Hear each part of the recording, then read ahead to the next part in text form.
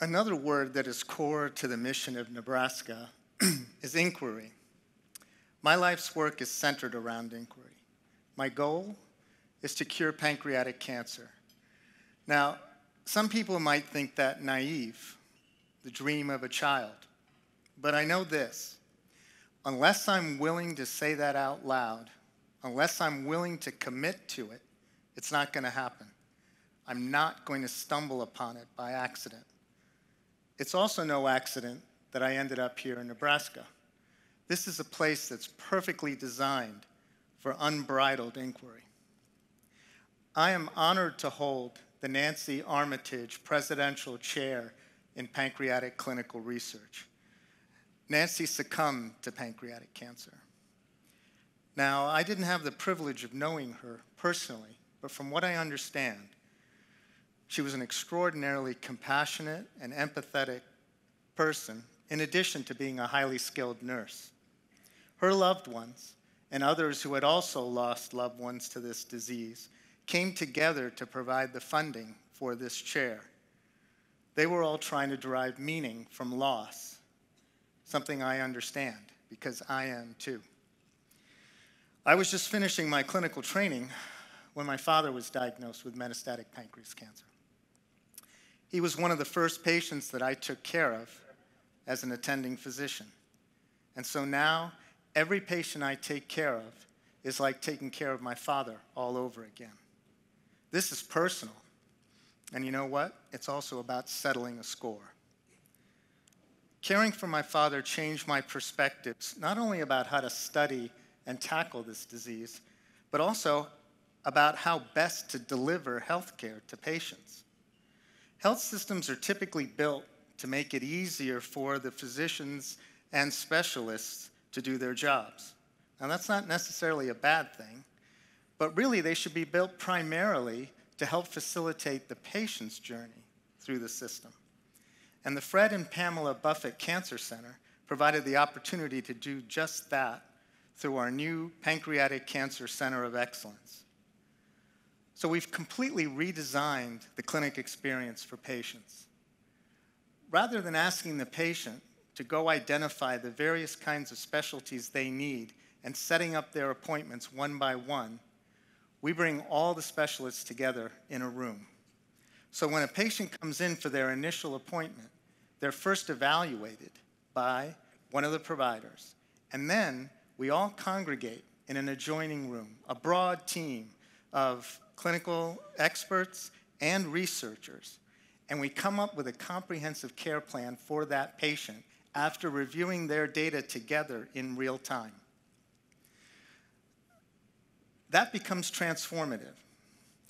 And we know, because we've measured actually these outcomes, about 30% of the time, the care plan that a patient might have come in with from an outside consultation is changed and refined, we think, for the better.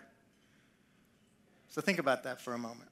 Whatever was going to happen to that patient in about 1 in 3 will be changed.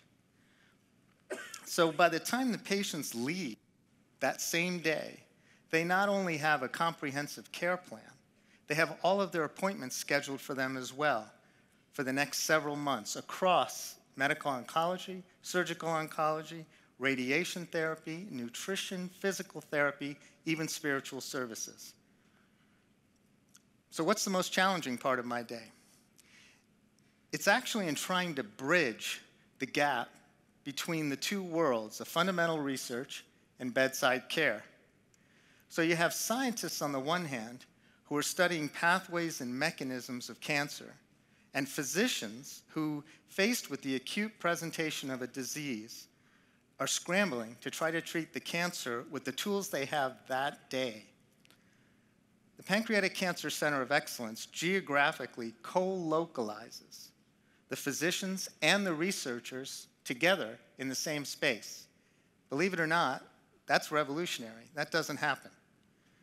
So that together, the scientists and the clinicians can make better strategic decisions about what to study and also about what not to study. One of our mottos is stop doing stupid stuff. So even before we become smart, the least you should be able to ask of us is that we stop being stupid. So people treating the disease need to talk to the people studying the disease multiple times a day about what the real problems are, not what the abstract, imagined problems are. This is inquiry at its finest, Nebraska style, because it encourages collaboration in such a common sense way. The Fred and Pamela Buffett Cancer Center is one of the first of its kind to build integrated cancer care and research right into its architectural design. In the aftermath of my father's passing away, I also realized that we didn't have accurate experimental systems that actually modeled the disease we were trying to treat. We were studying pancreas cancer cells grown in a dish on plastic in the laboratory, and we would drip drugs onto them, and the ones that killed the cells we would then try in patients. Exactly 0 of those drugs worked in patients.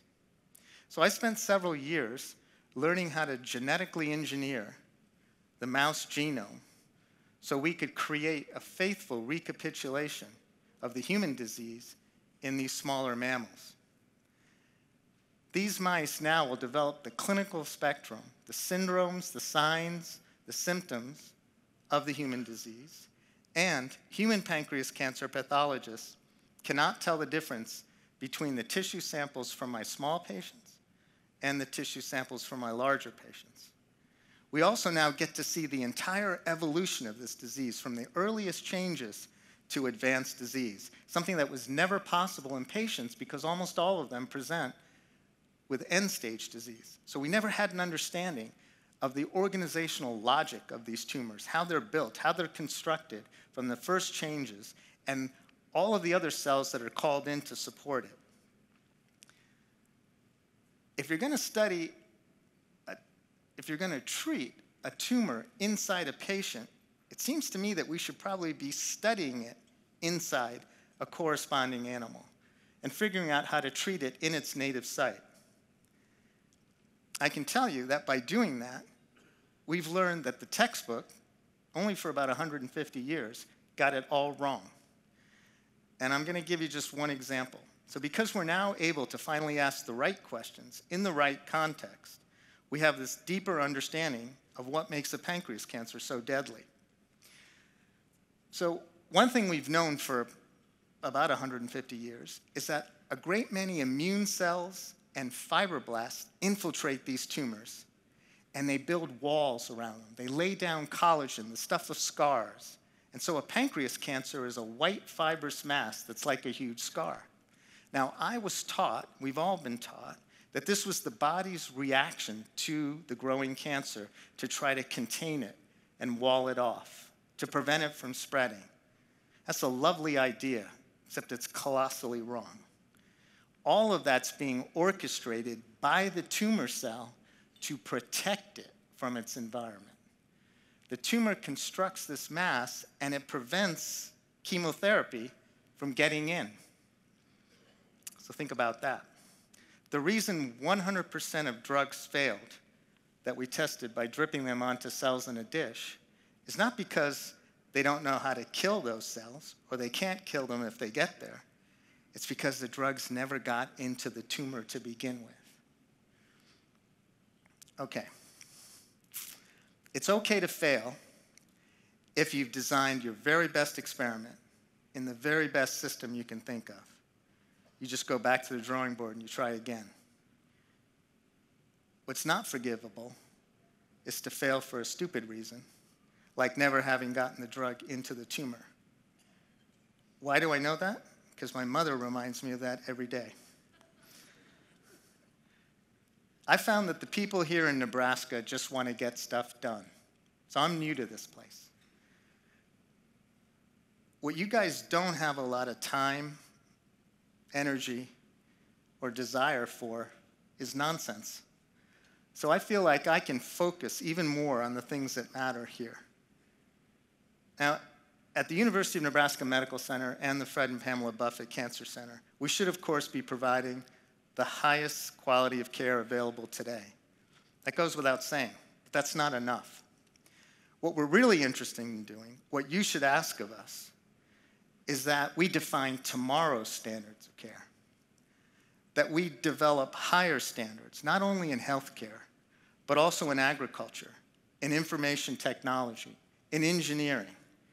And that happens because we never stop inquiring why. We never stop asking why. I know this.